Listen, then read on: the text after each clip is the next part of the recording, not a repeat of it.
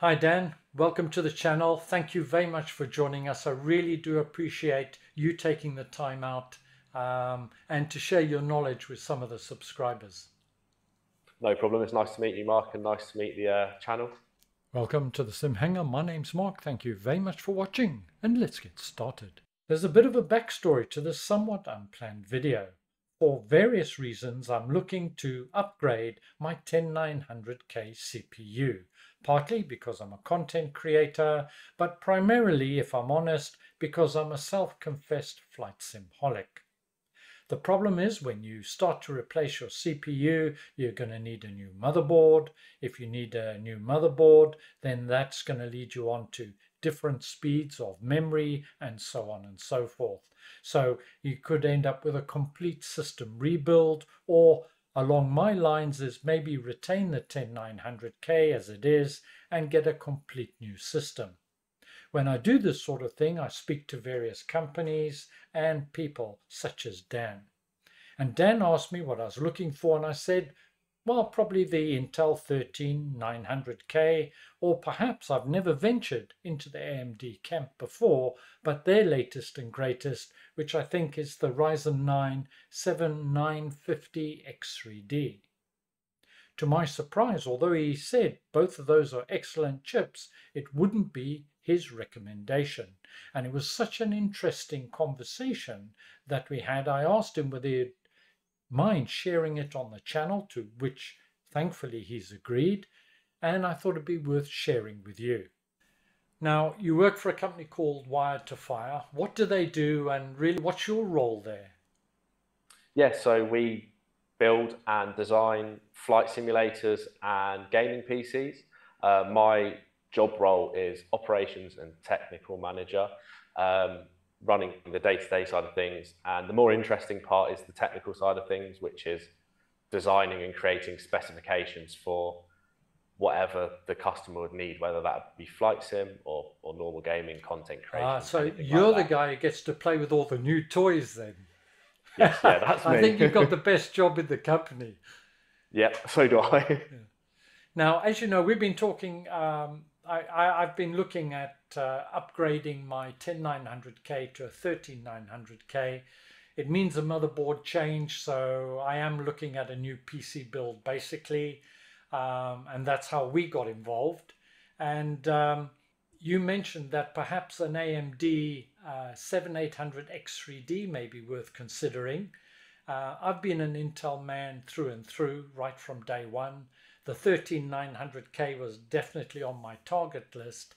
I've never really considered AMD up to this point, but I do know that the new 7800 X3D chip shares a lot in common architecture-wise with the 5800 X3D, which was a very popular and still a very popular CPU for flight simming and what have you. What is it Mhm. that makes the 5800, 7800 so attractive? Yeah, without getting too much into detail, the 5800 X3D and all of the X3D chips share the stacked V cache, as it's called by AMD, which is effectively the technology of adding more level 3 cache to the on top of the die of the CPU, which effectively gives the CPU much greater leverage to access memory much faster, and means that there is a lot bigger pool of memory, so that you don't have to pull from RAM so often or from your SSD, which in turn means, especially in gaming and flight simulator, you get a lot more FPS for what it is.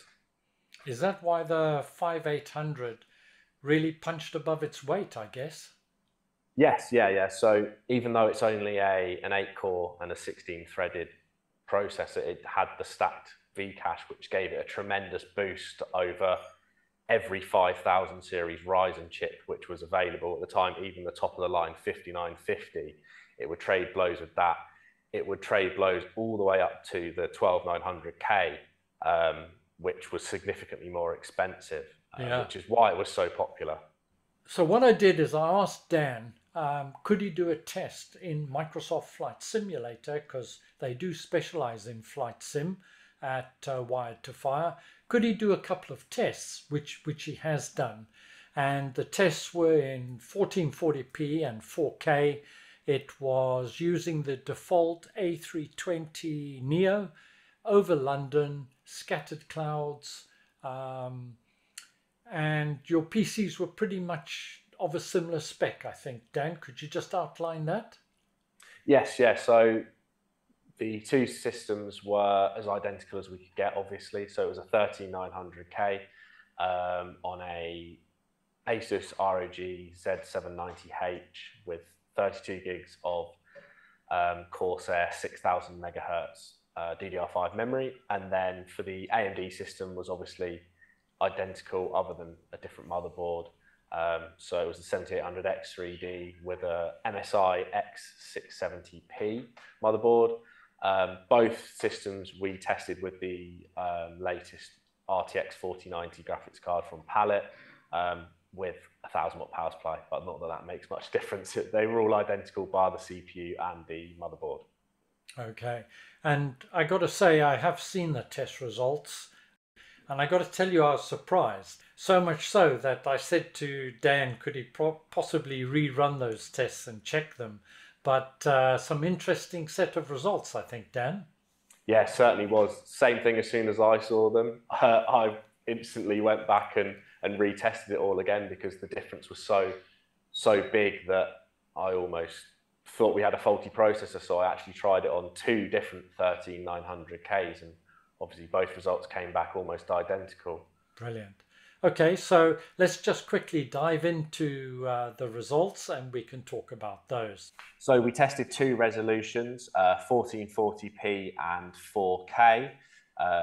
As you can see here from the 1440p testing numbers, there's quite a large difference between the two processors. You've got a 1% low of 67 on the 7800 X3D and an average frame rate of 105. The 13900K scored slightly less than that with a 1% low of 50 and a average frame rate of 73. I mean, that's quite a huge difference, eh, Dan? Yeah, quite a big difference, something that we certainly wasn't expecting to see. Wow. Okay. Moving on to 4K, as you can see, once again, the 7800 X3D beats the 13900K. The difference drops down due to the game becoming more CPU bottlenecked at this point. And as you can see, you've got a 1% low of 65 and an average of 98. So it's not a massive drop.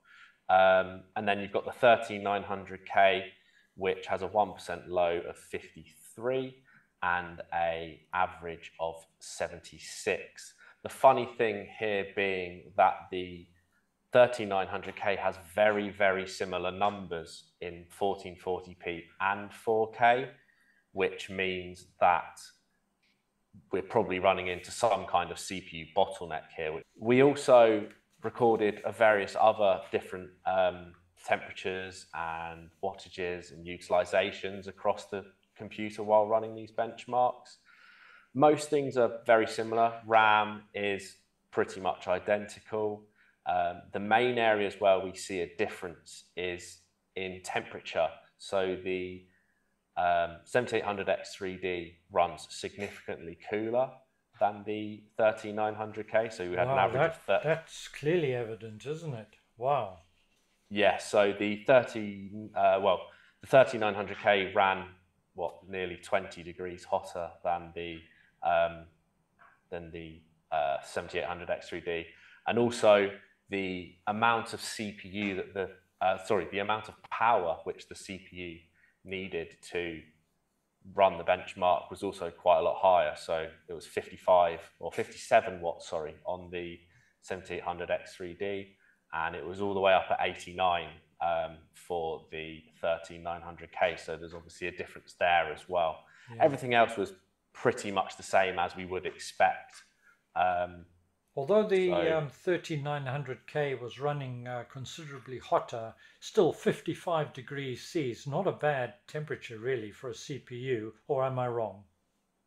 no, 55 degrees is well inside our safe limits. These processors are designed to run up to 100 degrees without any problems at all, really. So 55 is well inside our comfortable range, especially for gaming. We even done some testing on X-Plane 12, which also gave similar results. So if you're using X-Plane 12 or any of the other simulators, in fact, you'll see an increase in performance. Well, Dan, as we're talking about the 7800 X3D, there's an elephant in the room, and that is the reports that some of the chips or motherboards or something, I'm not quite aware of all the details, have been burning and creating problems. What is the story on that, and should anybody considering this CPU be concerned?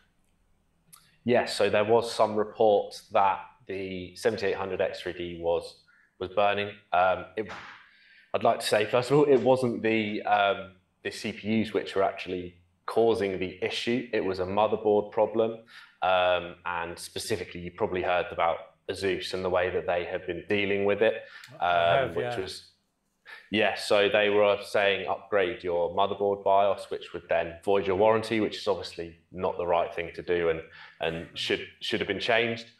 Thankfully, they've now obviously changed that so that if you have an issue with it, or well, not if you have an issue, but to negate the issue, you should upgrade your BIOS, and that's now not going to affect any warranty and will cover you from having any future problems. Shouldn't be an issue in our case, as we do use MSI motherboards as all of our defaults, but we do offer Asus as upgrade options. And am I right, it had something to do with the voltage on the motherboard? Yes, yeah. So from what I know and what I've read online, it's to do with the SoC voltage, which is the system on the chip, basically, which controls everything. And it would overvolt, and then if it had a slight burn, there was an issue causing the heat protection to fall over, and that would cause a catastrophic failure where it would then lead to burning, not just a slight overheat. So are you saying it's safe to go back in the water? I would say if you are planning on getting one, make sure that your BIOS is the latest version. As long as you have got that up to date, then there is no need to worry anymore at all. Okay. And to put you on the spot then, Dan, would you recommend the latest AMD chip, the 7800 X3D? For flight sim, I certainly would, yes. Yeah, it's, for me, the clear choice. If you're wanting pure performance, then that is the one to go for. Great. Well, Dan, thank you very much for joining us. I really appreciate your insights. Thanks to Wired to Fire for allowing you to take the time out to be on the channel. Really appreciate it, my friend. Thank you very much. No problem. Thank you very much for having me. Hope that everyone's now had all of their questions answered about what is the best CPU to go for flight sim. Great. Thanks, Dan. Cheers, eh? Cheers. Thank you. Well, as I mentioned at the beginning of the video, I haven't made a final decision yet, although I do find the 7800 X3D very attractive in terms of price, saving me something in the region of about £120 or $120 off the 13900, and probably twice as much as that off the 7950 X3D chip and so on. And of course, as I do a lot of my flying in VR, well, brute force at the end of the day does count. Anyway, I hope you found it useful and informative. Thank you very much for being with me today. See you soon, and bye for now.